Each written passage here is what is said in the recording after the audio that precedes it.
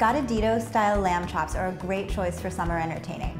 And they're called Scottadito, which means burned fingers, because these are traditionally served to be eaten with your hands, and they're served blazing hot, so they sometimes result in a burned finger or two. Chef Amy Brandwein of Centrolina restaurant in DC gave us this recipe for herb-marinated and crusted chops, served with a shallot, rosemary, honey sauce, and a side of roasted artichokes.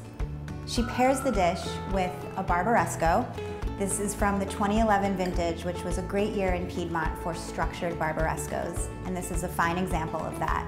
And it goes really well with the chops because the floral notes in the wine really accentuate the lavender and honey notes in the sauce, and the minerally charcoal notes in the wine bring out the charred flavor of the lamb chops. I would take a burned finger or two for this meal.